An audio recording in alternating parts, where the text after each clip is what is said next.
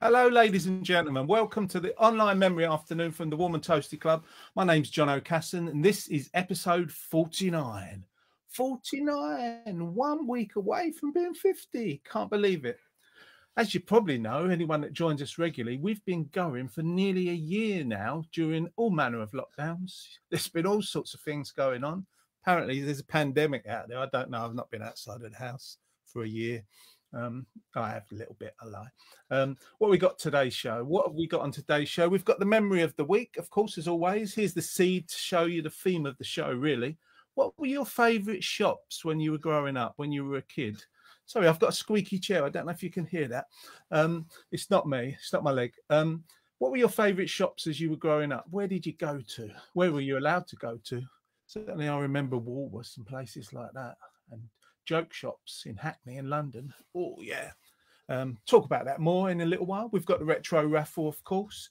We've got Jeanette's poem of the week. We have a very special guest, the esteemed poet, singer-songwriter, all-round talented chap, Martin Newell will be over from Wivenhoe. He's flying in later on the helipad at the rear, and he'll be joining us. Excited about that.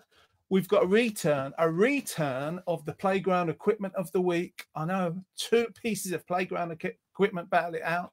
It's going to be fun, fun, fun all the way till Daddy takes my T-Bird away. And joining us today is with their massive cup, if it's still on screen by the time I see it, is Jeanette Lyons and Tom Hardy. Jeanette, look at the size of that. I know. I do love a big bucket of coffee or tea. You're not going to mess around with little cups. No.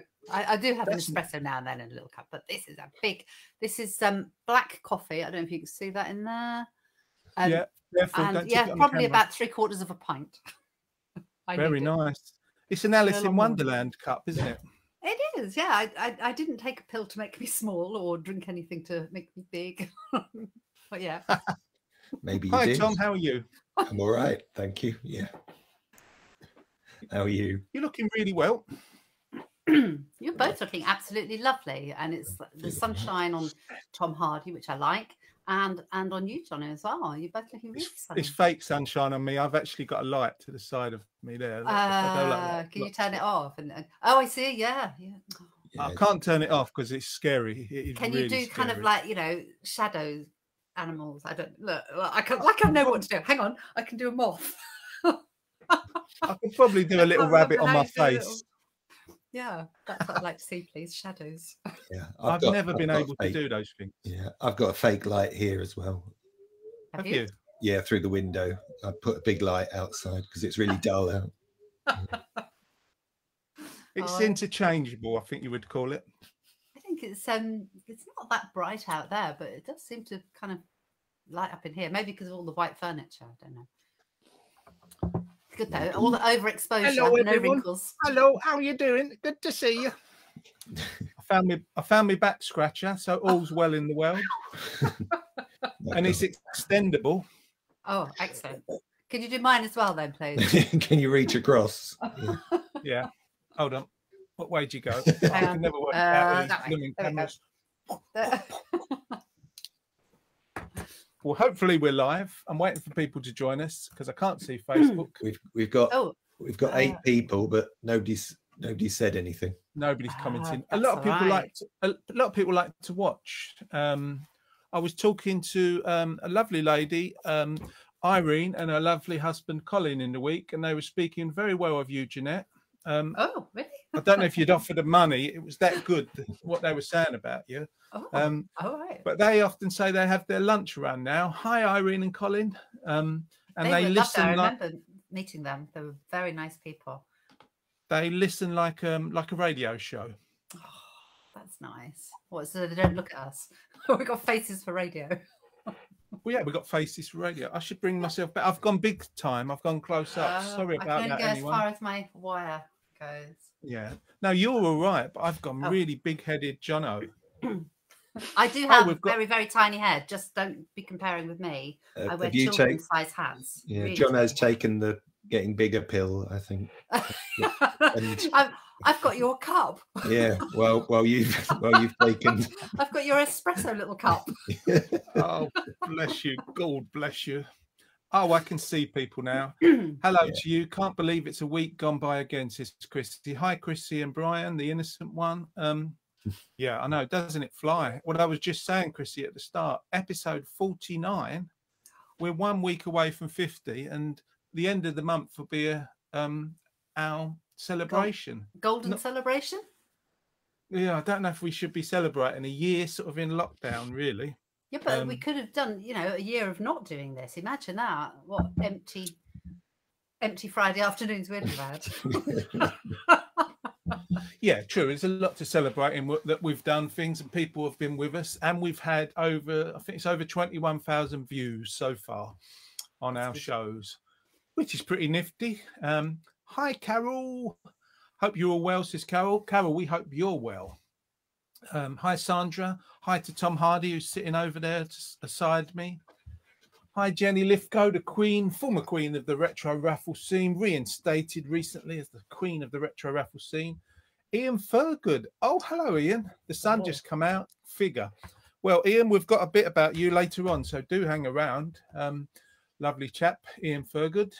We've got Irene, who I was just talking about. Hi, Irene. It's good to know you're here. And Colin as well.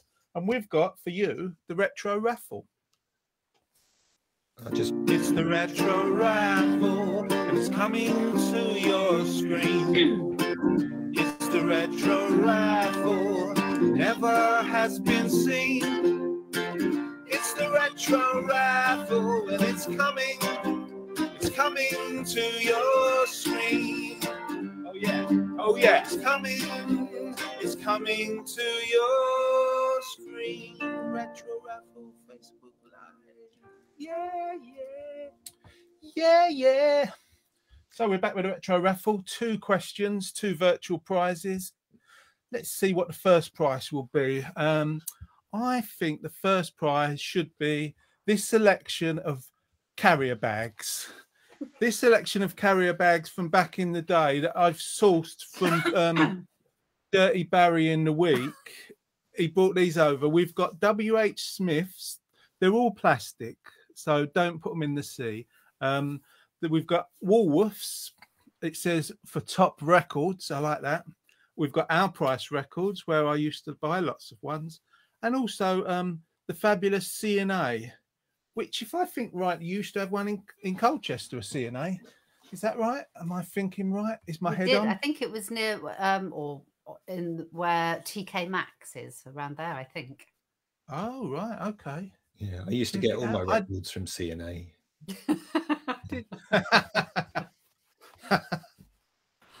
It's a living thing. What a terrible thing to lose. That was a good one. My little brother bought. That's the first record I ever bought. ELO, Living Thing. Yeah, my little brother too. I also remember saving up to buy a record, and I decided to go to Woolworths, and I bought Amy Stewart, and it was a double A side of Light My Fire and another song I can't remember, but it was a regret I always had through life. I only remember buying one record from Woolworths. Short-term memory loss. Woolworths records, and that was in the 90s, and I heard the record on the radio and I liked it so much that I wrote it down and went to Woolworths next time I was near one and asked for it, and it hadn't come out yet, and it was Incidentals by Alicia's Attic, and I love it, and if ever I do karaoke, that's one of my go-to songs. Is it out now then? Yeah, it was in the 90s. Nobody's heard of it now. It never really did make it, but I really liked it. Right, so I hope I'm not too loud. I'm not too loud, am I, Tom? Tom, tell me I'm not too loud. No, you're fine. Good. Keep moving the mic around. So, ladies and gentlemen, 2 multiple choice questions. Here's the first one to win yourself those lovely, lovely plastic bags. After all, we do need more plastic bags in our life. I tell you what, just quickly, I just realised this week that the bag, the sideboard that was full of plastic bags that I used to get at Bags for Life and never bring back to the shop. Like it was packed in the cupboard full of Bags for Life. It's run out after lockdown because I've not been to a shop. I've run out, like when I've given them away, passed them out.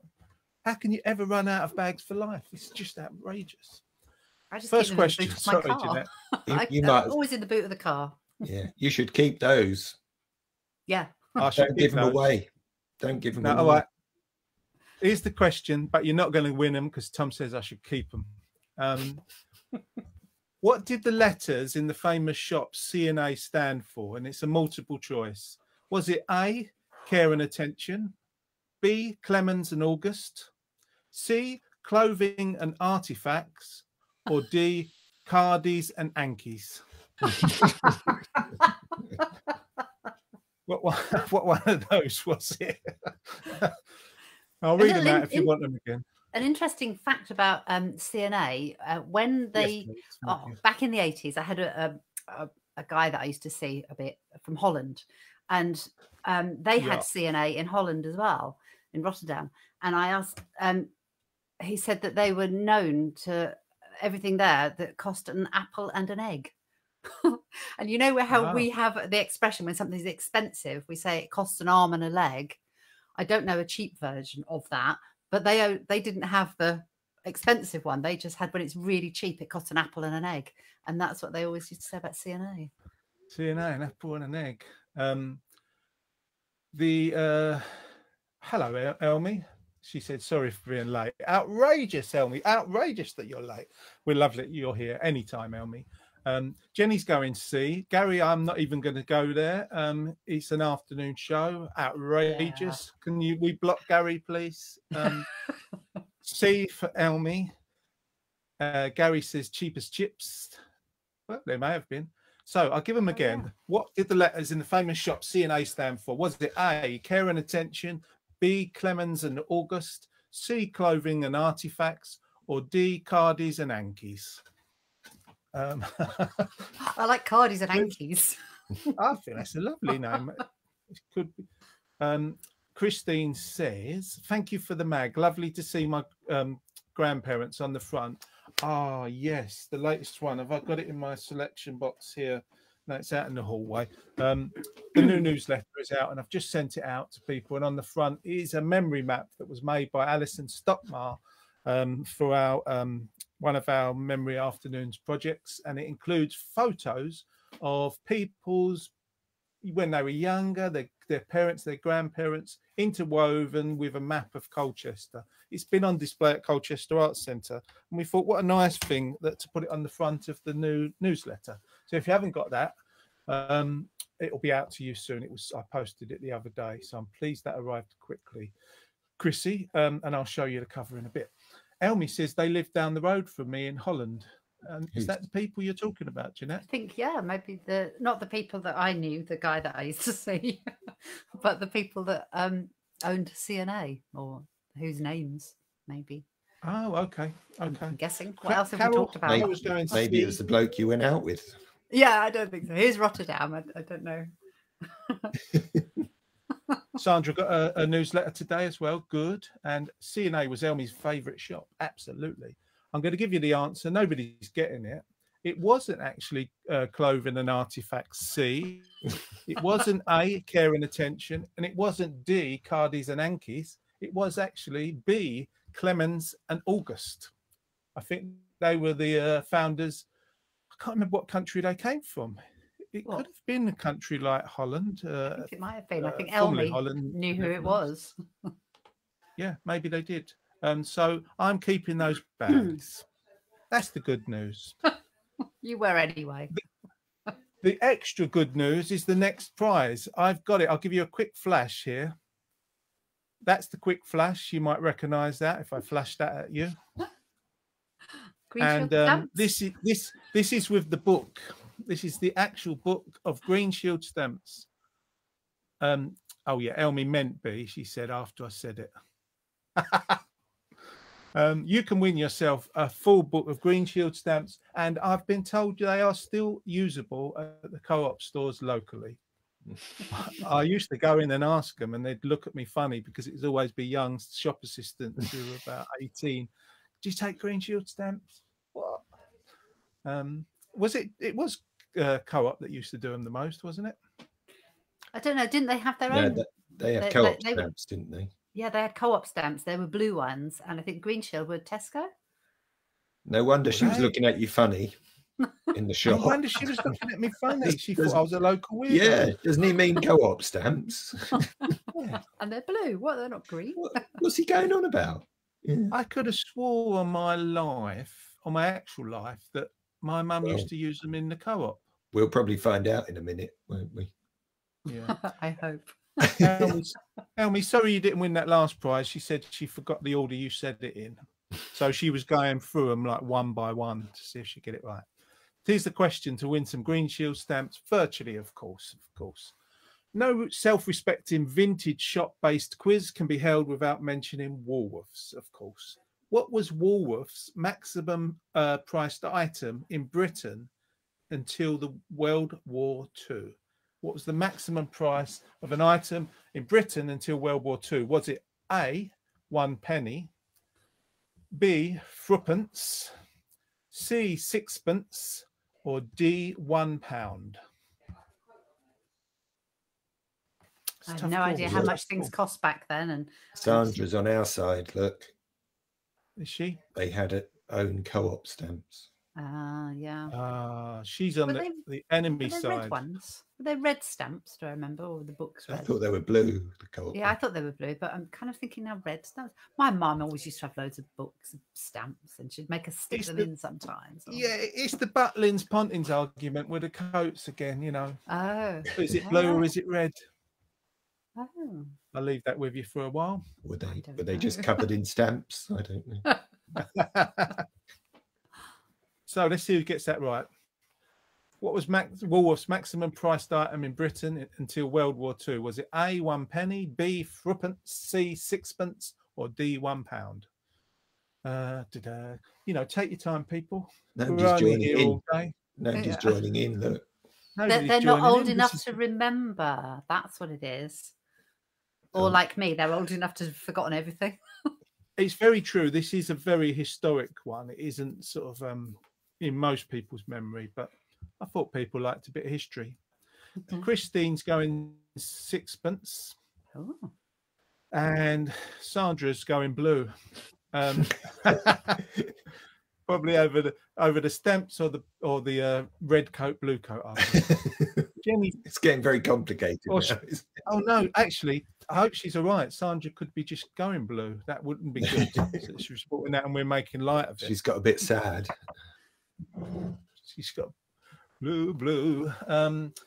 Jenny, the queen of the retro raffle scene, has gone C. I'm going to call it for Jenny and Christine. You are right. The maximum price of in Britain in Woolworths until the World War II was sixpence. C.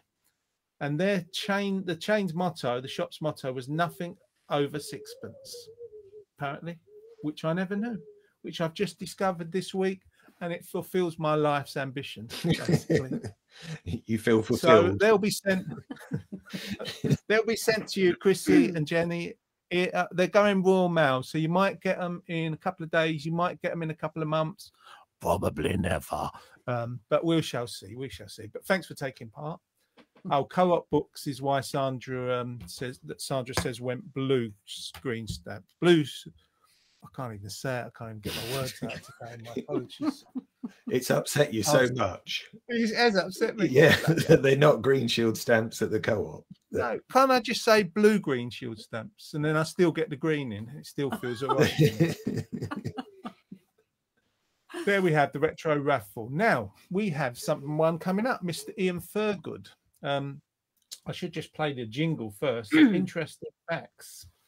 Some interesting facts about you, what you've done in your life. Some interesting facts about you, the places you've been, the people you've seen.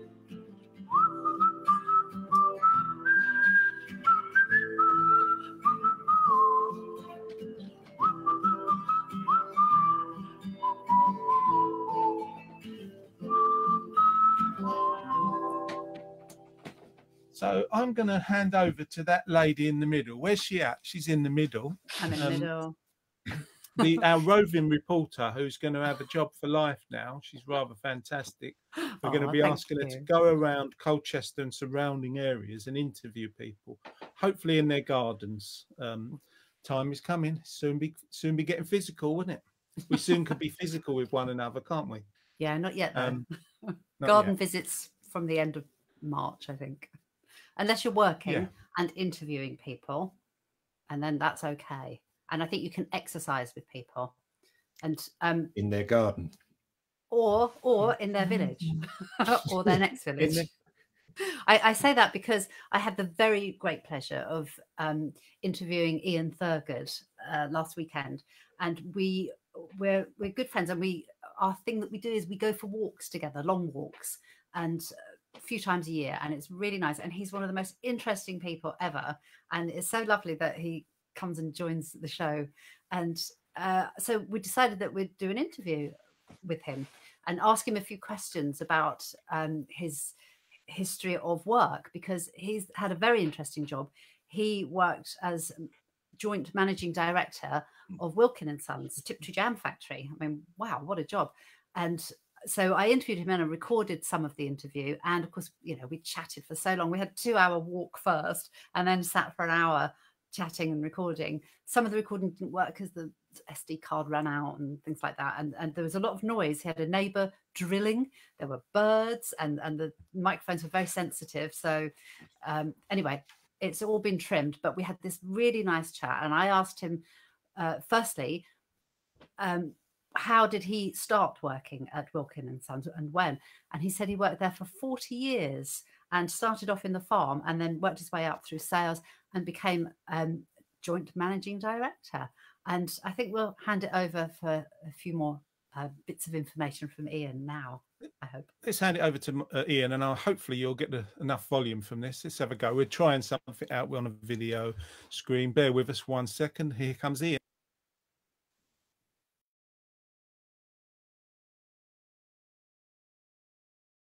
Just telling me about the tea room.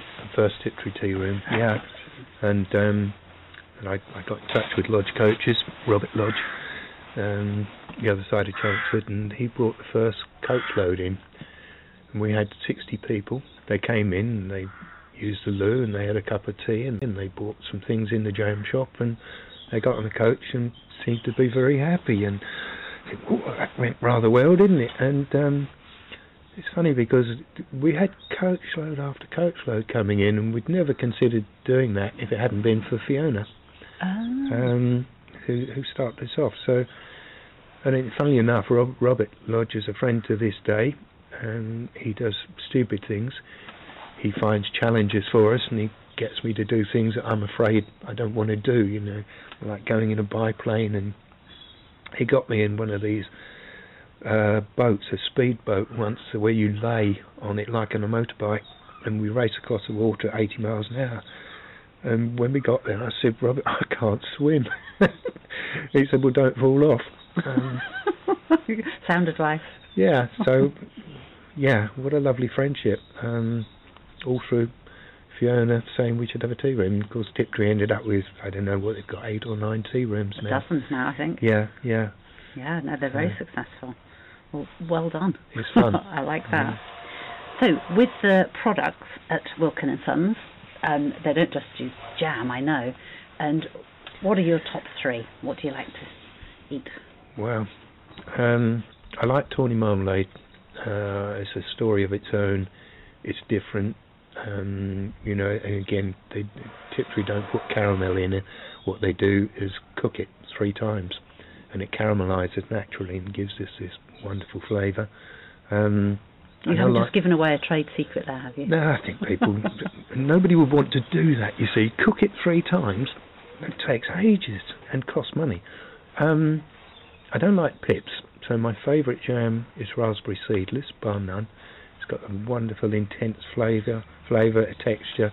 If I'm going to make a Victoria sponge, it needs to have the raspberry seedless. And I think the other thing that I like is onion relish, because onion relish can go with almost anything. You know, it can be with fish and chips if you want, or sausage and chips. It's most extraordinarily versatile thing. So yeah, those would be my top 3. Very nice. And lastly, you started your retirement a few years ago. How are you enjoying retirement, and what do you do with your time now? Yeah, I packed up. This is coming up 5 years now, and you find your way at first. You know, you're not sure what you're going to do. You just know that the time has come to do something else.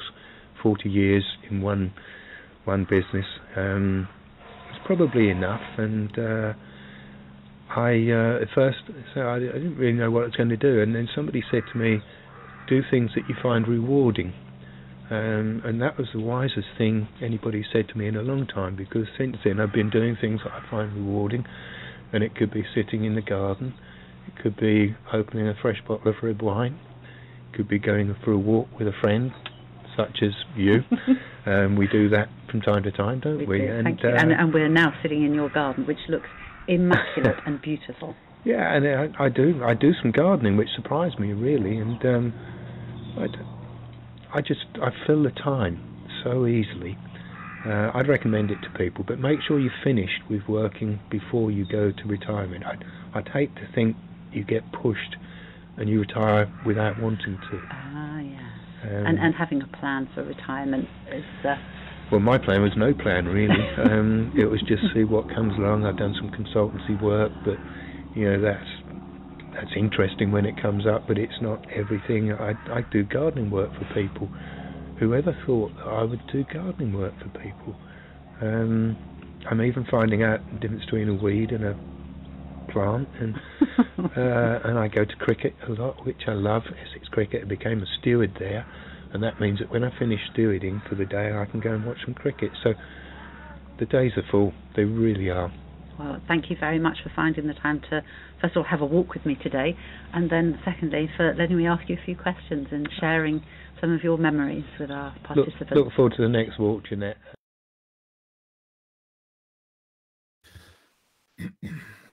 There we go. Ian, what a lovely gentleman.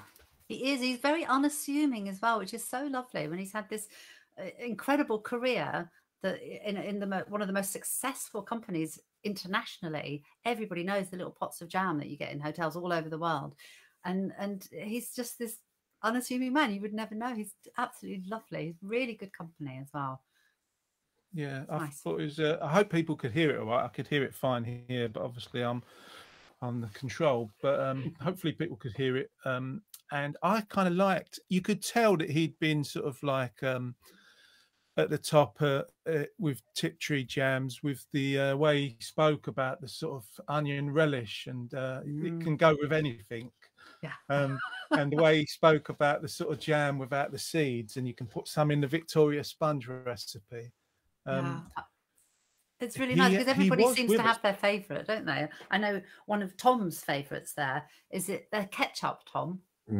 We have I know you've talked about that before, because we took some of our Friday afternoon before lockdown, we took some of our Enoch House warm and toasty participants out for a cream tea at the Jam Factory, and we all kind of went into the shop afterwards and bought a few things here and there. It was lovely. But they're banned from there now, aren't they? They made they're banned. Yeah, they made a lot of trouble. A lot of trouble. Carol. Yeah. No, it was lovely, and it's a very interesting place to go and have a look at the factory museum there. But Ian is just fascinating. He's always got so many stories to tell. And that interview, there was other questions as well, which didn't come out in that. 2 hours of it. 2 hours of it. 2 hours of walking and then an hour of interviewing. But there's so much chatting because he's just such easy company. Yeah, and apologies for me that I had to cut out the earlier part when you was walking down the street. There was too many wind noises and also not from you or Ian, but it wasn't. That was just a different recording device that was way too sensitive. But did you hear the plane going over, all the birds singing, the neighbour with the drill? It was just When you do your future ones, as you've got a job for life now, when you do your future interviews, it's fine to do them with planes going over and somebody doing some work next door. I thought it was lovely. He's with us on the chat. Ian, thank you very much. You're a top gentleman. He says, thanks all. You have the most amazing show. Well, thank you very much. That's very kind coming from someone as yourself, who's got an amazing story to tell and many more memories being built, I'm sure, watching the cricket and gardening, which is I think in life it's nice to be easily pleased. And that doesn't mean you have to do something really complicated. And he described retirement really beautifully. He did. And the gardening side of things is we've got Martin Newell coming up on the show as well. And I know he has worked as a gardener, and just, you know, who doesn't like gardening really? Absolutely. Martin, we will be with you soon. We've just got to do the memory of the week and then we'll be over to you. Looking forward greatly to the wonderful Martin Newell. Just on Ian's story, Elmy says another interesting story. Carol, the troublesome one. No, not really. She's lovely. She says, brilliant interview. And she says something, I knew you would blame me, Tom, referring to an earlier conversation. So thanks to Ian. Thanks for coming on, mate. And thanks for tuning in and being on the chat. We think you're a smasher. What a lovely gentleman. And yeah, like I say, Jeanette, keep them coming. Job for life. I don't mind at all. I love it. Area. You know all the interesting people in the local area. Go for walks with them. Okay. Well, Ian and I are going to do Alton Water next, and that's 8.25 miles. So yeah, I won't record anything there apart from me huffing and puffing probably. I bet 8.25 miles. Can't imagine such a thing. So memory of the week. Before we get to the lovely Martin Newell, the sort of theme for the week is favourite shops that you used to go to. I'll quickly just start, if I may, just because I'm cheeky like that. I dominate everything. I just wanted to mention, when I was a kid, we were talking the other day with my wife, I used to go to a joke shop in Hackney, near Hackney Swimming Bars, and I loved to go in there because you could buy the chewing gum. If you picked it, it had a sort of mouse trap thing that you'd catch your fingers on. You had itchy dust or itchy's powder. Stink bombs, which were big at Hackney Downs Secondary School, formerly the Grocers. They were like little bottles, and you broke them under a chair in your class, and the whole place would clear out. Stunk like anything. And I don't know if anyone remembers the cigarettes that had the red on, but these ones had talcum powder in them. So you blew them, which is not really good to eat. So hopefully they blew them rather than sucked. But you blew them, and a little cloud of talcum powder come out, making believe it was cigarette smoke, which of course it wasn't. Whoopee cushions, all sorts. And also went to a shop just one down from the Swimming Bars at Hackney, and I bought a table tennis racket that lasted me for years. Used to love playing after school. Anyway, do you remember your favourite shops as a school, people out there? Let me go to Tom Hardy. He's over there on that side, or is he over there on that side? He's that side. I can't drive. Why my head? Yeah, sorry about that, Jeanette. Tom, do you remember favourite shops as a kid? I think we just used to like sweet shops, really. Yeah. I remember there was at the top end of Grinstead where the Tesco's used to be Mr. J's, I think, and he used to have like a little sweet shop bit next to his supermarket. And so, yeah, we always used to pop in there and get our sweets after school. Mr. J's. Yeah. So that was probably, That was probably it. Yeah, I don't think I really went in shops very much. I don't think I was allowed. Okay. Yeah, I was banned. Yeah, I was banned like Carol. Yeah. After that incident. Yeah. You know, we don't talk about. Yourself, Jeanette? I can't really remember going to shops. So you probably, we were very poor. Didn't Yeah. go to shops, but I do remember going to a chip shop, and I think occasionally we, as a family, would have fish and chips, and I would be sent to go and get them. And I remember asking for scraps. I don't know if they still do them in chip shops now. I so rarely have them, but I wouldn't eat them now because they'd just be so greasy and horrible. The scraps, they were just bits of the batter that fell off of the fish, and they'd just scoop them off the top of the fat. And they'd just be soaked in it, and I don't know. That I remember that scraps. Yeah, I've got a relative who I won't name him for the shame of it, who used to go and ask for scraps. I mean, when I was young, if you wanted a bag of chips, I remember saying to myself, "I'm going to save up and buy a bag of chips." It was 2.5 pence at one point. New money.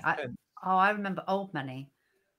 Tuppence. Oh, old but money. you're quite old, aren't you? Yeah, yeah. Or I've got a very good memory of the 70s, 60s and 70s.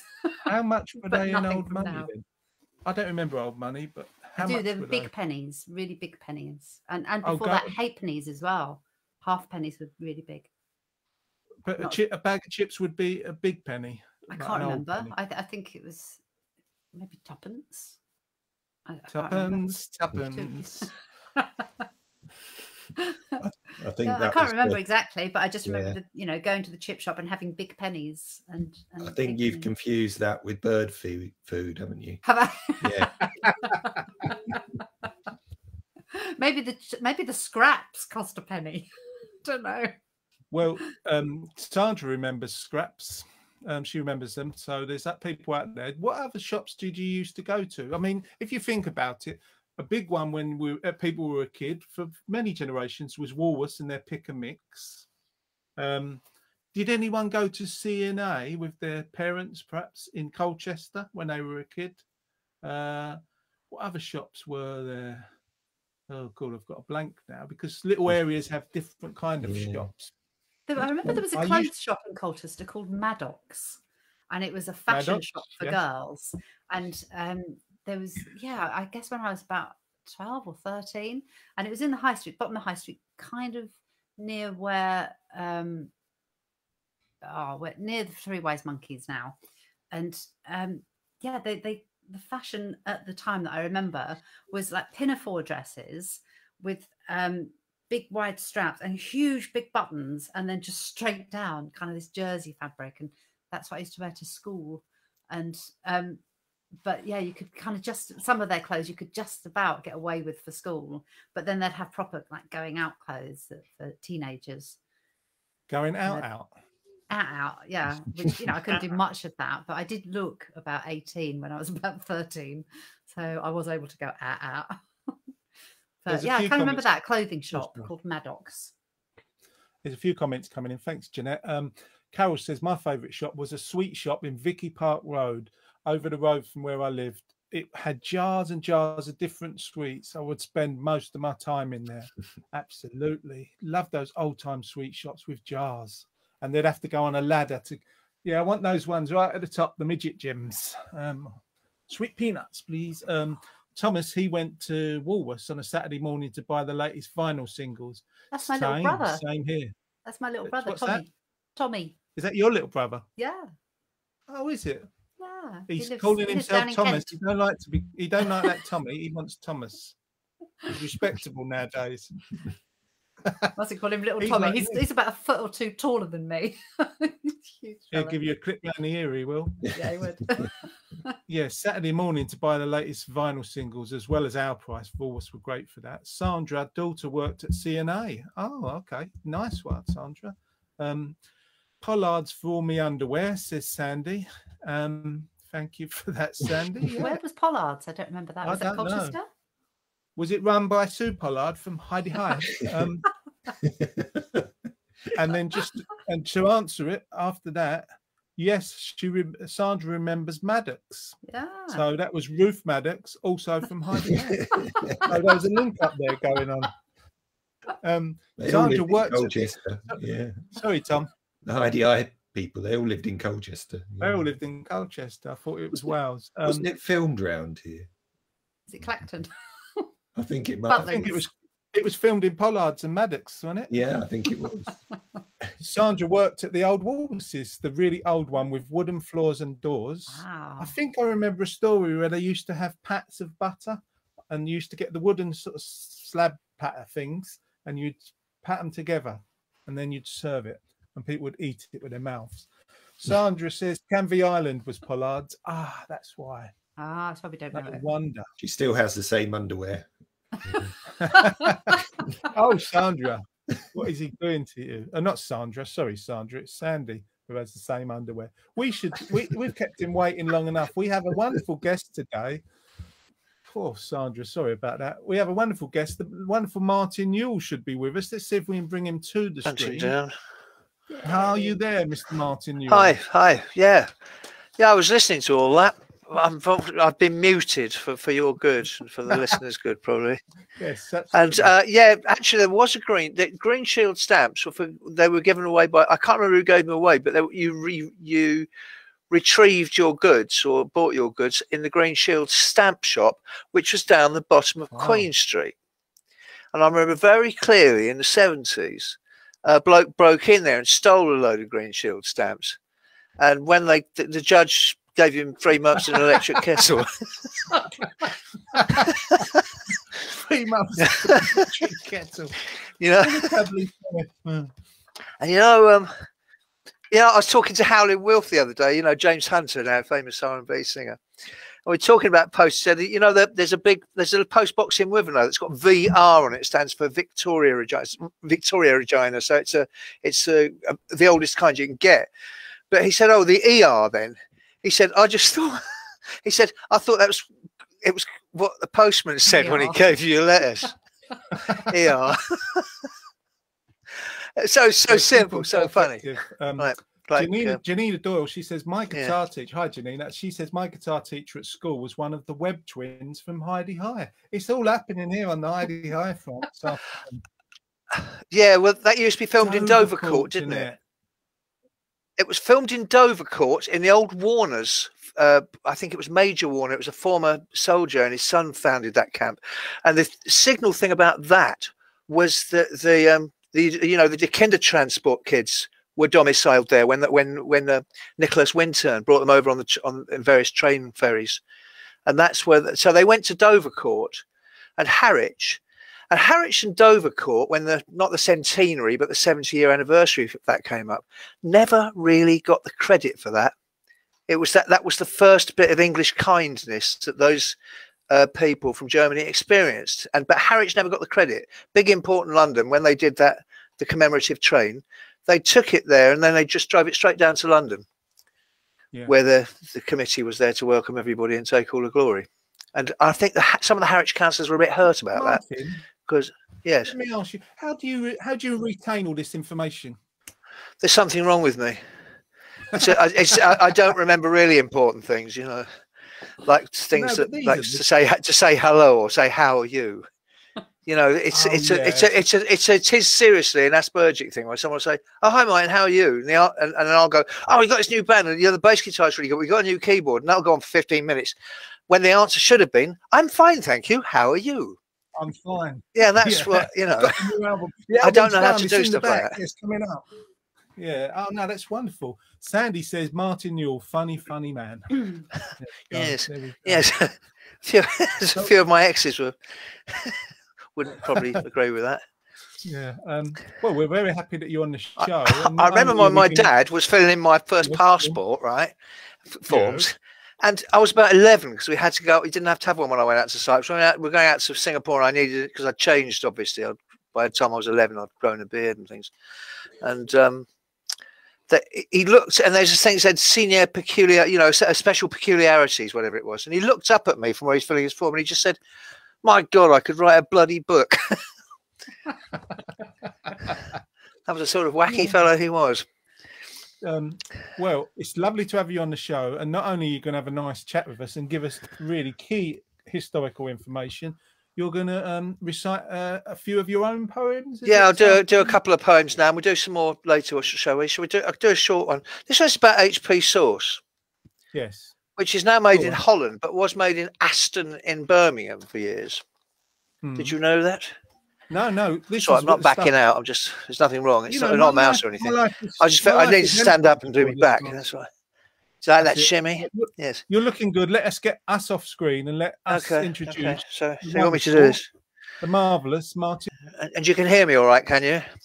Yeah, well, this is about H.P. Sauce, a source of pleasure and of salt, of vinegar, of dates, of malt, of sugar, spice and tamarinds, brought in by ships on temperate winds, of warmer climes where they'd grown than any British parts had known, then cooked into a spicy brew, this sauce, this elixir, this goo.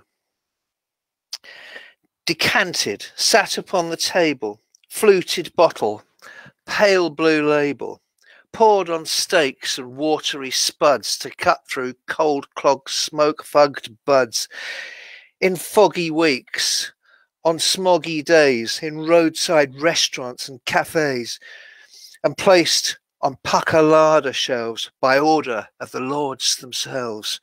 For chips and chops, the last anointment. Naturally, it's by appointment. Commoner and king endorse the zing. Arise, Sir H.P. Sauce. Yes, I'm still waiting for my knighthood at the moment. I've got the trouser suit, but not the hood. Yeah, nice waistcoat too, actually, and a nice badge of some kind there. I think. This is my old Poppy badge, which I kept on there since. Remember, it's Sunday. We didn't do. I mean, I don't generally do the parade because you don't want people like me in a parade. But this jacket is this jacket is actually a stage jacket, and I haven't had a chance to wear it because, of course, nobody's been on stage. Absolutely. Oh, apart from when I did the Christmas show at the Art Centre. Well, this is our stage, Martin. Now, isn't it? Online. Yes, it is. Yeah, it's okay, but the real gigs are in sight now. I think this. Tell us about one you've got coming up at Colchester Art Centre, dear. There's one at Colchester Art Centre. I do this thing called the Golden Afternoon, and the very last one I did was we turned the money over to the ophthalmology department, which was then in Lexton Road, but is now in a special unit. It's in the old walk-in centre because they do such great work.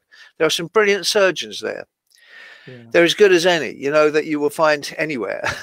And they're very nice. Eye surgeons and all the eye nurses, the ophthalmology nurses, are very compassionate people. They have to be, because people are very nervous when they have eye surgery of any sort. And oddly enough, it can be uncomfortable and it can be scary, but it's one of the least painful things you can have. And they sorted me out because I'd had something go wrong with one eye, and I know a lot of the listeners and viewers here will have had various cataracts and eye problems, but they saved my eyesight because the other eye, when the retina detached, went out in sympathy with it, and that's because there is a certain amount of synergy between the eyes. So I knew something had gone wrong when they were inspecting the bad eye, and I said, would you just take a look at the other one? And this young surgeon said, hang on, and he called another surgeon in, and he was a retinologist, Mr. Patel, and he said, very matter-of-fact to me, he just said, because it was about midday, and he said, do you think you could be in here at about 8 o'clock tomorrow morning? And I said, wow, that's early, but yeah, why? And he said, because I'm going to save your eyesight. Wow. And I was there, and they did that. It was basically a tear. So it wasn't actually detached, but it was going. And if it had gone, I would be walking around with a white stick because this eye was already kaput, we knew it. And they fixed it. And then they fixed something else. And then they got the cataract which had formed, because when they disturb the surface of your eye, you get a cataract. You have to wait for it to ripen. 18 months later, they fixed it. And suddenly, I could see. Only one eye, but one eye will do the job of about 1 3/4 eyes, probably. Yeah. And it was a kind of miracle. And I decided to do this gig, and I called it iTunes. And we raised some money. And actually, I should remember that there's a film of it, because a documentary was being made about me at the time, and the film director took the whole lot. But that's not the bit that the Americans who were paying for the documentary wanted. So we've got that extra footage filmed by a proper crew. And I said, can we just slice it off? I will pay you to edit it. We'll edit it and we'll sell it. And then that can continue to generate money for the eye unit. So it's a kind of, it's not exactly a charity, but it's a cause that's kind of registered. So I can bung money into it. And we call it iTunes. And it's to thank those ladies and gentlemen at the ophthalmology unit. Yeah. So there you are. I'm good for something sometimes. It's not just all about me. I used to take a relative there often and have to pick them up because they put the stuff in your eye and you can't see properly after you come out of an examination. So I know it well, or I remember it well. Unfortunately, as you say, it's gone now. Can I just give you a little bit of praise, Martin? Elmi's sending much applause. Thomas is saying brilliant in relation to your poem. Sandy saying what a treat to have some Martin Mule to see here, Fab. Yeah. And Sandra says yes, great. So yes, indeed, you are rather great. And it's Well, I can turn up and do the live one at some point, can't I? Well, that would be nice. Let's get back to that, because word on the street is they're vaccinating people like crazy, and we might have a life back again. We have done in the outside world. We've had a life, and we have a life online, and we do the newsletter. We have that's the memory map there from Alison Stockmar on the new Warm and Toasty newsletter. We have telephone contact with everybody, we've done 23 first vaccinations now, 23 million, and about nearly 2 million, probably gone over that, nearly 2 million seconds, which means technically, according to a medical guy that I occasionally see, he said, look, he's a public health rather than clinical. He says, we have actually done a third of the population, which technically gives us herd immunity. And I said, really? And he said, yeah. This is a no-nonsense guy. He was 20 years in the RAF. He said, we've technically got herd immunity, but they don't want people to get too excited just yet, because there's still plenty of COVID about. There's still some silly people having parties and that, although I would think they would stop soon. And we're racing ahead, much to the disbelief of some of our continental counterparts, who I'm not going to get into that, but I think they were a bit silly putting the AstraZeneca vaccine down, because it inhibited their own population taking it up even when it was available. Well, yeah, I'm sounding all erudite now, aren't I? I'm having mine on Monday, so it's a good thing to do. But you might. It's all right. It doesn't. You must be very brave. That's what I said when I came out. I held my mummy's hand. I said I was very brave, and the ghost of my mummy said, "Yes, you were. Here's a lollipop." I was going to say, if I get a lollipop, it'll be all right. Yeah. Martin, we're going to pop off for a little while, and we'll come back to you shortly. Is that okay, sir? Don't call me Shorty. Okay, thank you, darling. Oh, silly. In a minute. That's the lovely Martin Newell there. What an interesting man. He holds information, some of it fantastic, some of it, I don't know if it's of use of anyone but us thinking it's fantastic. I know a great deal of it is, I believe. I can't hold information like that. So I'm glad he's with us.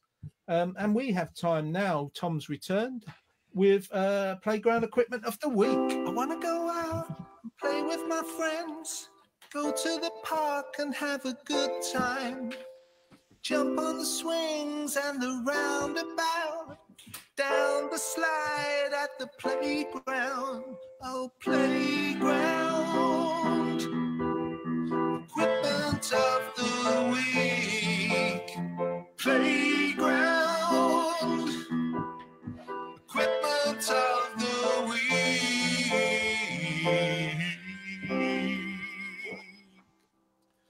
There we are, Playground of the Week, Playground Equipment of the Week, I should say. 2 pieces of equipment we're going to talk about. First up is the roundabout. Absolutely, the roundabout. Some people know it as a merry-go-round. I always knew it as a roundabout. It's a flat disc, frequently about 2 to 3 meters in diameter, with bars on it that act as both hands, holds, and something to lean on whilst you're riding it. Nobody seemed to really know when it's invented. I couldn't find out via the interweb. It was likely a development of the merry-go-round, which was often found at fairs and the carousel for many centuries now. When I remember it, big kids would push it really, really fast when we were little to scare us. Some might say excite, but I would say scare the smaller children on it. And often it was that fast that they would push it that the little kids couldn't hold on the middle bit and they'd fly off and graze their knees or something.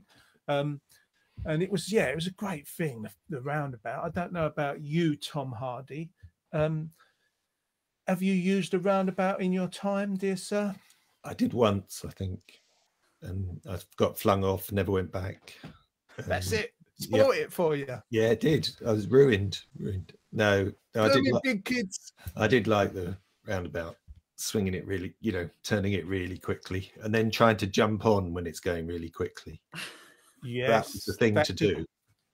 That could hurt your academicals, couldn't it? Really, if you missed. Yeah, with those bars. And also, when it went really fast, Tom, did you jump off and then your whole thing would be spinning round? Yes. Well, yes, and then you'd fall over, wouldn't you? You fall over like a Yeah. drunkard person. Yeah. And Jeanette, I know you were poor, but did you get the chance to go around about when you was a child? I kind of did, but my big brother Paul, him and his mates would be the kings of it, and wouldn't Yeah, let the us on, kings. and they'd spin it so fast. And if we did manage to get on it, or if a mum, and you know what it was like in the olden days, all parents governed all children. And so somebody's mum would say, let her go on, let the younger ones on, let them on. And so they'd have to, but then they'd spin it so fast that would either be sick or would be thrown off. So it made us not want to go on it, so they could retain their kingdom. Yeah, it's true. The big kids were the kings of the playground, weren't they? Yeah. Tyrants. Tyrants, yeah. And it was true. I remember that, of the mums sort of like saying, let them go, and they'd behave themselves for 2 minutes. As soon as the mums would look away and have a fag or something, push the baby, have a fag, they'd be back on pushing it like crazy. So if you haven't watched before, the idea is we have two different things in the same sort of area. This week it's playground equipment, and we tell you a little bit about it, we talk a little bit about it, and we ask you to vote what's your favourite. So that's the idea. Let's just see what people are saying. Well, Elmi's saying to Martin Newell, what an interesting and talented man Martin is. He is indeed. And if we can have that in writing, I'll send it forth to him. Sandy says, I was a week early on this one. Yeah, Sandy was talking about roundabouts last week, Dr. Sandy. So that probably inspired us to pick it this week. But she said, I loved roundabout in my Pollard's knickers. That she's still wearing, according to Tom. That she's still wearing, according to Tom's. So that's our first item for you to consider, for you to roll around in. The second one is the seesaw. Jeanette reminded me that this was the one that I've forgotten what it was, where you would push another person up and down and spring off your legs. It's also known as a teeter-totter or a teeter-board. It's a long, narrow board supported by a single pivot point, most commonly located at the midpoint between both ends. As one end goes up, the other comes down. Nobody seems to know also when it was invented, but the word seesaw originates from the 1630s in the seesaw sake a down, words in a rhythmic jingle used by children and repetitive motion workers, allegedly. Probably I can't even read that. It's probably similar to the rhythmic back and forth motion of sawyers working a two-man saw over a wood or stone. The words to the nursery rhyme of Seesaw, Marjorie Daw, reflect children playing on a seesaw and singing the rhyme to accompany their game. Seesaw, Marjorie Daw, Jack shall have a new master. He shall have but a penny a day because he won't work any faster. And they did often change the name. It wasn't always Jack. It might have been Jill. It might have been, I don't know, Susie Quattro or something. Johnny. I always heard it as Johnny would have a new master. Oh, you heard it as Johnny? Yeah. Nice. Yes, that Sandy is still wearing those undergarments, Tom, as you've been fantasizing about. Not fantasizing. No, that's pretty weird. No, sorry, Tom. Sorry. Let's move swiftly on. Tony James says he's not a fan of the roundabout. Didn't like the speed or the dizziness caused. Yeah, I'm with but him he on that. says he does prefer a nice sea and a saw. I quite like when it was really spinning fast and you tried to grab hold, your sort of arms would be pulled. Yeah. Your legs are flying in the air. I quite like that. I don't know. There was something quite nice about it. In a way. You were one of the big boys that were the kings of it, weren't you? No. Yeah, it sounded Well, like I was at some point. Yeah. I was a bit afraid of Sandy. Yeah, a bit afraid of Sandy's knickers, but I mean, we ran away then. I think she's been said. I remember the seesaw. If you was on with a heavier person, you would really bounce, wouldn't you? Well, you'd hurt your academicals and your coccyx if you wasn't careful, because you'd bounce so hard onto that metal thing. Did you ever go on the seesaw, Jeanette Lyons? Yes, I did. I liked it. But I was always really big for my age. I was, well, not big. I was skinny, but I was very tall. And I'd have to put my little brother and little sister on one end while I was on the other, just to kind of balance it. Balance the scales. Yeah. You must have been a fan of the seesaw, Tom Hardy. But Well, only when people tried to sort of knock you off the other end by jumping on it and things. Flying into the gardens across the way. Well, you'd More of a walk, catapult. you'd stand in the middle, wouldn't you? And then sort of walk along a bit and then try and jump on the other end. Yeah. Right. Yeah. To try and catapult the person. Usually somebody small with a bit of luck. I think it was probably invented. Yeah, it's probably invented for warfare, wasn't it? The catapult. That's funny. I'm just looking at what Tony James has written. I bet Tom was one of the big boys, probably one of the pioneers of ASBOs. Oh, Tom. I don't think that's very nice. Well, Tony says it, not me. I was just reading it. Well, you brought it up. Just rude. Outrageous. Elmy says seesaw for me, and she likes to swing. Oh, and swing, of course. Christine's going seesaw. What's your vote, people? Roundabout, seesaw. Roundabout, seesaw. Through the round window. Christine's going seesaw. Ken, not Ken. I'm thinking of Ken DeLue. I've not seen him yet today. Keith says roundabout. Christine's going. Ryan's saying roundabout. She's not committed yet. I'm not sure. Jeanette she did. I think. Yeah. No. Kristen said seesaw. Yeah. Brian was on the magic roundabout, wasn't he? Yeah. Brian was one of the big kids.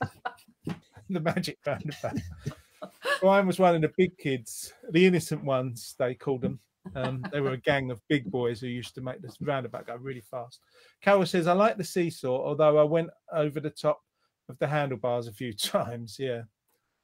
Tony's apologising to Tom. There we go. Trying to set the record straight. Sandra's going seesaw. Thomas is going roundabout. Janina's going seesaw.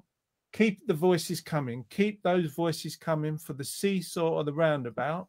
And before Jeanette says, stop, Jono, stop, I'm just going to check my my situation. My situation says, we welcome back Mr. Martin Newell. Let's hope that I can find him on my Espadrilles. There he is, Martin. I'm back already, am I? You're back already, yes. Okay. Tell us about, if you were going to pick one out of the roundabout or the seesaw, do you recollect either? Yes, I do. Yes, yeah. We only got rid of them two years ago when the doctors said I was better. But I think I probably preferred the seesaw, but I didn't have anyone to play with, so I'd stand on the middle of it, kind of going like this, you know. Yes. Yeah, that's the kind of thing I do. It's because roundabouts, although they look like a great idea, I was very prone to feeling sick on them. You know, it was a wooden one that used to. Yeah, it was all made of wood with little planks and things like that. It looks great. It looked like a great idea, but if I was on it for a bit, soon enough I'd start feeling nauseous, you know. Martin, sorry to interrupt everybody. Martin, do you remember the playground in Wivenhoe? Yes. And a few, crikey, maybe about 18 years ago. We made a film, 2002. Right. Oh, that was a good guess then. Yeah. So 17 years ago. You and I... No, that's 18, nearly 19 years ago, coming out this spring. Okay, yeah. Good. Maths, yeah. Good. You've got your on. And we made a film, and part of the film was in that playground in Wivenhoe, and there was a long horse. Paul Ridley Tiddley was on it. Paul Ridley Thomas, the hairdresser, and he was in drag, and he was on this horse. I've never seen one anywhere else. They're on two giant springs. And you don't want to be standing behind it when it hits you in the brisket. We were talking about this last week, and we were wondering what is the name of that piece of equipment? Because a rocking horse. I don't know. I don't know. I don't know what it's called. I've never heard it called anything. You know, it might be called Sturdsky or something like that. You know, but I don't know. I was just checking if you knew. It's an inanimate object. I'm not in the habit of endowing inanimate objects with names, but I do call the my vacuum cleaner, the J. Edgar Hoover. I see what you did there. But there's lots of stuff like that, you know. Non-Cockney, non-rhyming slang. God bless you. You going to do us another poem, Mar? This one is actually a children's program, but I wrote it for my granddaughter who lives in Liverpool. And she's just about 8, so I've been doing poetry online with her. You know, it's a kind of online, what do they call it? Homeschooling. It's part of that. And, so this poem came up and it was actually from an earlier story I'd written, but I was saying about this villain who'd been attacked by all these animals because he was always kidnapping animals. And every time he kidnapped an animal, one would bite him or peck him. And his name was Boglin. It said he had the most bitten bottom in Britain. And this seemed to catch on with one of my nieces. So I wrote a poem about a young woman who got the most bitten bottom in Britain for children. Story. Let us get out of your way and give you the screen. And of course, yes. So again, we can have that if you want. And then I'll sit down for a bit later on. So he'll stand up, then he'll sit down. It's Martin. Yes, I do. I will. Yeah. Miss Chardonnay Gloria Lytton had the most bitten bottom in Britain. Creatures would view it and queue up to chew it, from tiger to tiniest kitten. The dogs in the town of Thames Ditton, upon catching sight of Miss Lytton, would claw at the doors and start clacking their jaws at the most bitten bottom in Britain. Now, little Miss Lytton, we find, was pretty near out of her mind, till shaking her fist, she recited a list of the things that might bite her behind. I'd been pecked by an eagle, nipped by a beagle, stung by a mozzie, which got in my cozzie. Then after a ghastly attack by a wasp, it all ended up with me being taken to hospital. Don't even talk about going to a zoo, much as I'd love to. What would I do? A bottom's for sitting while sewing or knitting. You must forgive me for stopping right here, but changing the subject. Only last year I was chased through a park when I walked home at dark by a couple of badgers, a fox and some deer, all of them trying to snap at my rear. Frankly, my dear, I am awfully bored being bitten and pecked at and nibbled and gnawed, but the least I can do, since you're begging me to, is to gratefully, gracefully take this award. I'm proud in a way, said the lovely Miss Lytton, in spite of the pain of being constantly bitten. To win is so stunning, and 14 years running, awarded the most bitten bottom in Britain. And there we have it. Yay! And kids love that, and so do adults, I found. I loved it. I also loved the half sitting down, half standing up stance that you brought upon the proceeding. Well, that's it. I had to do that. I won't be in shock, will I? Yeah. And that was one. That was one of yours, wasn't it, Martin? Yes. Yeah.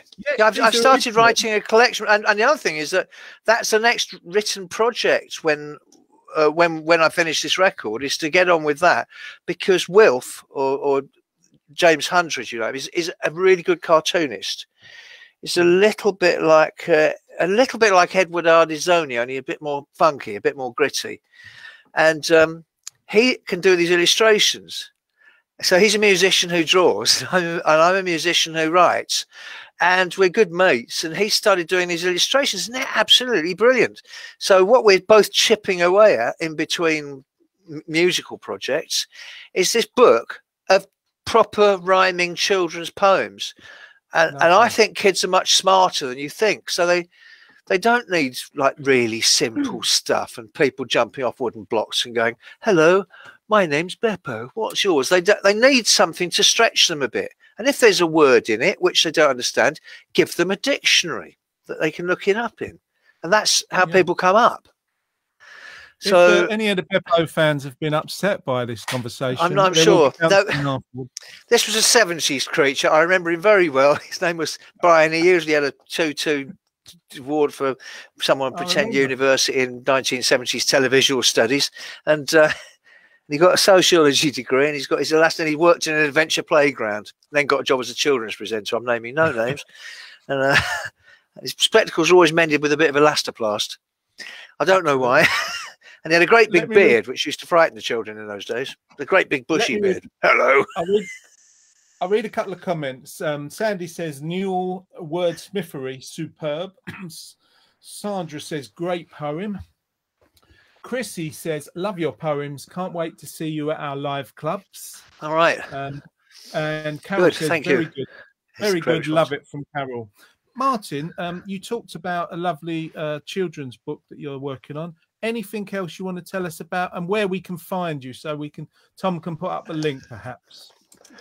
Where you can find me? Oh, I see. Well, I'm on the Book of Face, of course, and on Twitter, and there is a website, but you probably have to look up Cleaners from Venus. But if you look up Martin Newell website, Cleaners from Venus, you can Google me. There's loads of stuff, and all the stuff that that Scotland Yard have been allowed to print after 20 years. So there's lots of it there, and a litany of complaints from women who are still having remedial surgery. A bit rich even for us. Tom can have a look at that and put a link up. Most of them are quite old now, of course. Yeah, we look to where we can find you. We're going to announce, Jeanette's going to announce, you can stay there for a minute if you will, Martin, if Jeanette's going to announce our playground equipment of the week. Okay, and that used to be my name. The winner this week is Seesaw. Oh, Hurrah. the Seesaw in a real surprise move. I thought it was going to go roundabout. No, you know, no, only for the big scary boys.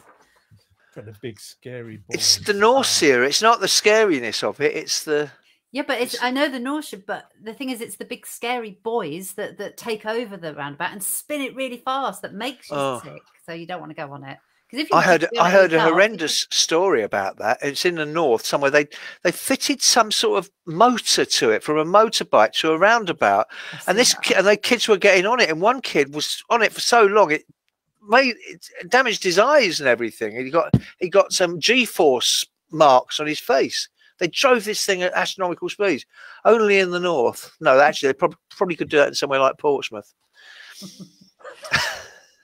For anyone watching at Portsmouth, there will be counselling after this episode. No, it's just they've got the mechanical knowledge because they're all ships and things, aren't they? So I think it's a particular type of mechanical mind, you know, Industrial Revolution sort of mind that would think, I will fit a motor to a children's roundabout. Well, and see what happens. Like a merry-go-round. Yeah, like a merry-go-round. Or not so merry-go-round, or a very-go-round. Very go round, yeah. I remember seeing one in Hackney on Hackney Downs Park. They used to have a sort of panelled wood roundabout that was quite low, and an ambulance was called at one point after the Fast Boys had been. Not a pretty sight, so we won't dwell on that. We're a happy show. I know. Yeah. Now, Martin, a comment from Sandy says Martin's children's book sounds really amazing. Kids are smart. It's going to take us a little while because we're doing, you know, he does a drawing and etc. He does a bit and I do a bit, and then when we've got enough, we'll have a book. But I would know how to get it published. Well, Martin, you don't know how to get it published. You do know how to. I would know. Yeah, I would know. I would know how to get it published. Ah, that's what I thought you said. Yeah, I would know exactly how to do it, and if I couldn't get a publisher to do it, I would know how to get the people who assemble it and do a decent job on it, because I've had a few books out, so I know the drill by now. Are you not Britain's most published poet?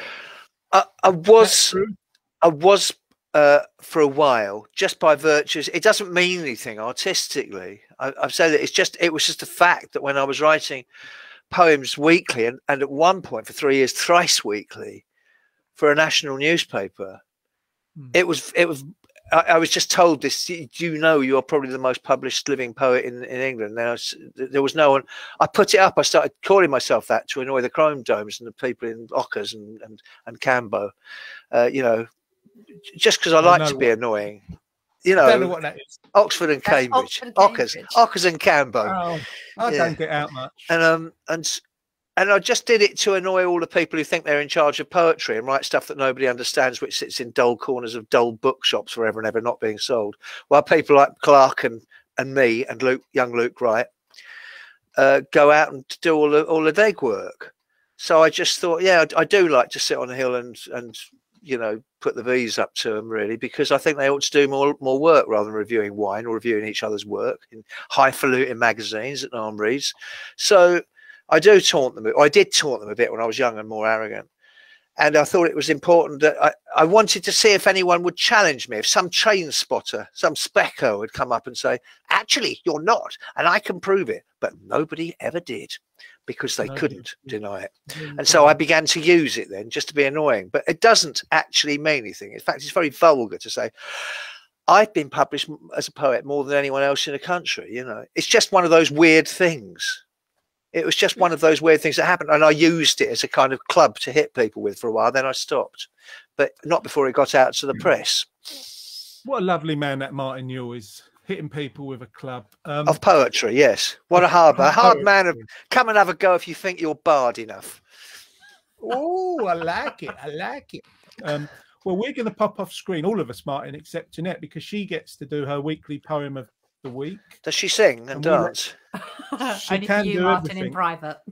Yeah. Oh, hello. So I'll take you off screen so you can get a preview later. We'll be off screen. Myself Are you going to do a jingle? We're going to do a No jingle. time? We're going to do a jingle. Where's it gone? It's poem of...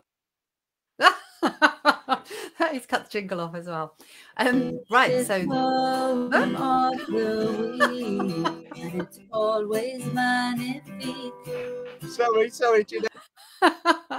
That's lovely. I love having a jingle, as you all know.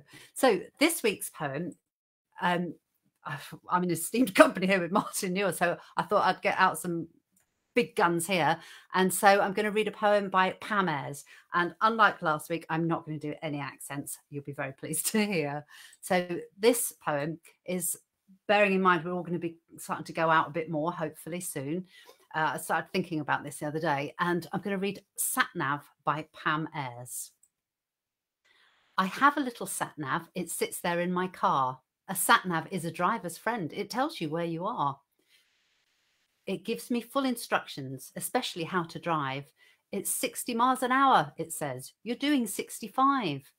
It tells me when to stop and start and when to use the brake, and tells me that it's never, ever safe to overtake. It tells me when a light is red and when it goes to green. It seems to know instinctively just when to intervene. It lists the vehicles just in front and all those to the rear, and taking this into account, it specifies my gear. I'm sure no other driver has so helpful a device, for when we leave and lock the car, it still gives its advice. It fills me up with counselling. Each journey's pretty fraught. So why don't I exchange it and get a quieter sort? Ah, well, you see, it cleans the house, makes sure I'm properly fed. It washes all my shirts and things and keeps me warm in bed. Despite all these advantages and my tendency to scoff, I only wish that now and then I could turn the bugger off. That was Sat Nav by Pam Ayres. And yeah, Martin, I have to say, I've read a few of your poems on the show before. So it's nice that you read your own today. Thank you. You're muted. Poem of the week. It's sometimes short and sweet. It's poem of the week, and it's always magnifique. Sorry, Jeanette. I realised when I cut my face off, I will cut the jingle off. Let's have Martin standing up again. A lovely poem, Jeanette. There he is. There's Martin dancing. He's dancing in his head to your jingle. Oh, Yeah. you like my jingle, Martin? I Yeah, it wrote was a that delay here. myself. Pam Ayres is actually great. She should be poet laureate. Yes, And I that's agree. one of the reasons I have no respect for the poetry establishment. She should have been poet laureate years ago. Because she is the most popular. And as my partner, who worked in a bookshop for a long time, says, her books fly off the shelves. There is no great fanfare in the quality lit sections when she has a book out, and she outsells everybody. And she could probably fill the Mercury for a couple of weeks if she wanted to. She should give more than Johnny Clark. Even he says so. And he and I are both indebted to her because she brought popular poetry to television in 1975 or whatever it was. She was on Opportunity Knocks. She's a serious force. And if you just watch one of her gigs online, she's a funny woman. She's a very adept comedian and highly bright, you know, and she just doesn't get that credit. They are sniffy about her, and I will never forgive them for that. How dare they? She should be poet laureate. I'm not saying Simon Armitage is bad, but he's a safe pair of hands, isn't he? He's a nice guy. I've met him. I've worked with him, but you know, he's never going to sell as much as Pam Ayres. And neither would Carol Ann Duffy, or none of them. Not since Betjeman has a poet been so popular. You know, she shifts a lot of stuff. Controversy in the poetry world, ladies and gentlemen. We bring it to you on a Friday afternoon. Is it Friday already? It's Friday. Cray. I just look at it like it costs. You can do it. You can forgive once, but to sort of have to challenge things, it's quite exhausting. And I don't disagree with you, but I just think if I just forgive once anything, then I don't have to worry about it so much. And that means they get off scot-free, of course, Martin. But yeah, of course. That's the world for us. Let me read you. Well, he's still walking around out there doing bad poetry. Wait, stop that! My daughter's been damaged for life. Give him an espo. So funny, Jeanette. Thank you. Jeanette loves a jingle, says Sandy. Yeah, sorry about that. I've never written a jingle before, and I like it. I like it. PRS I like it. I like Jono plays it, and it's up there with your jingles, Jono, which I'm absolutely esteemed company all round. Absolutely. And we've got more esteemed company with us today, Mr. Martin York. Carol says, good one, Jeanette. Chrissy says, lovely, said Jeanette. Yes, good one, Jeanette. And let's read some comments about Martin because he's lovely, generally lovely and wonderful. Quite right, says Sandy. Quite right, Martin. Pam Ayres is a genius.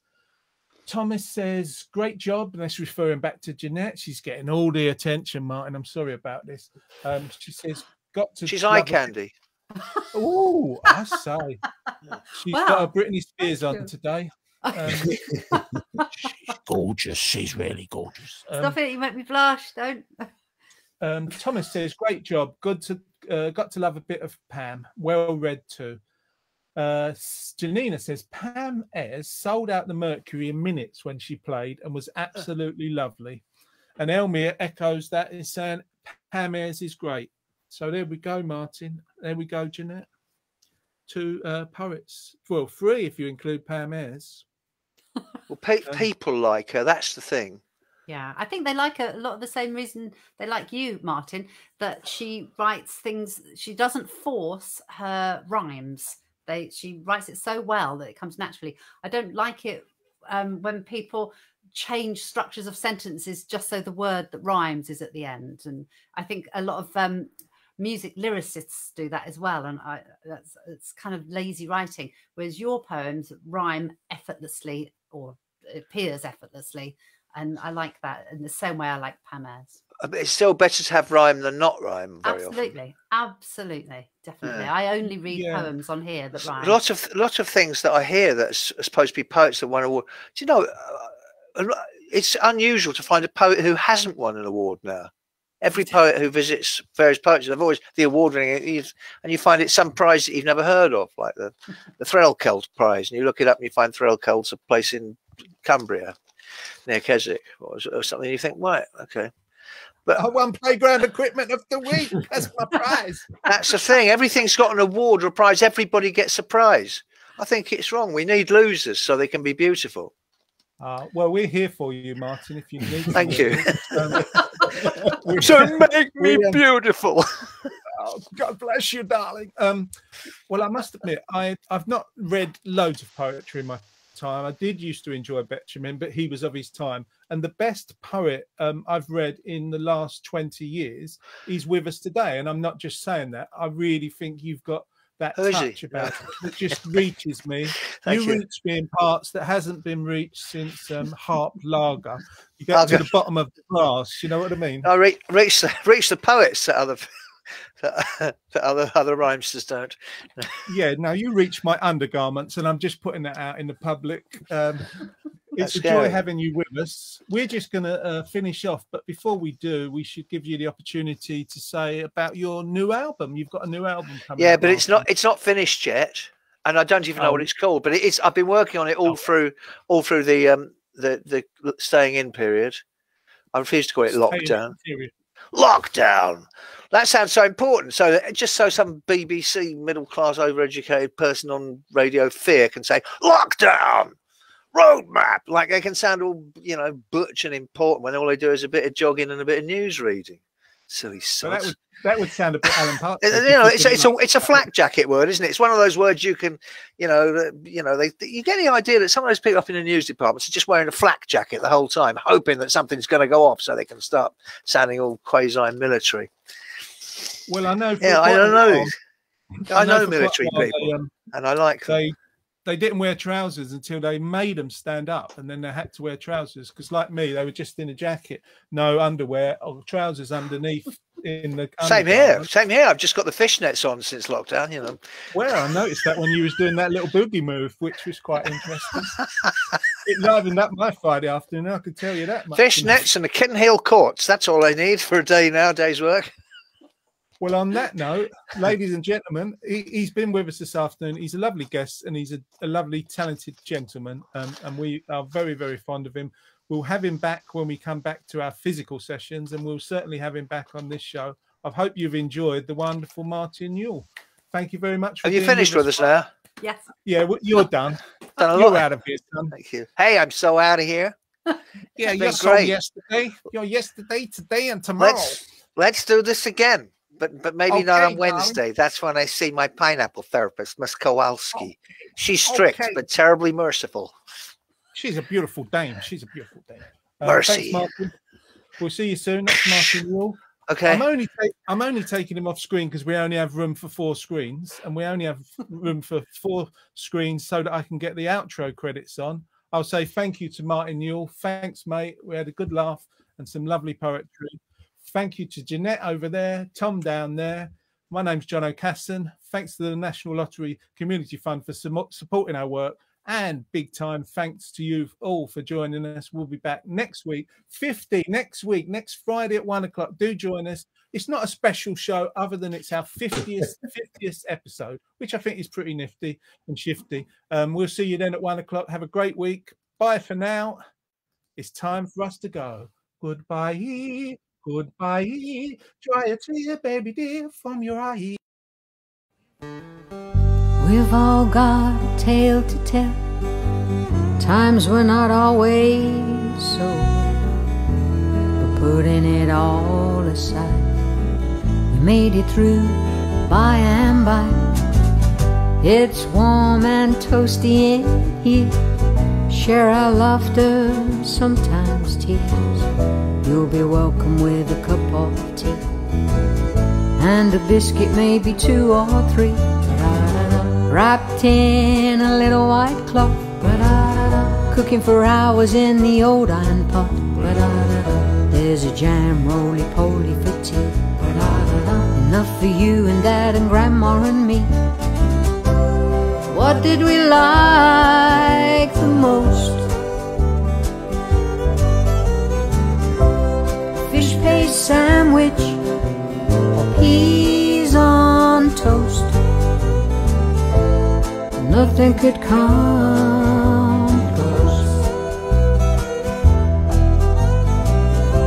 to Bubble and Squeak the day after our son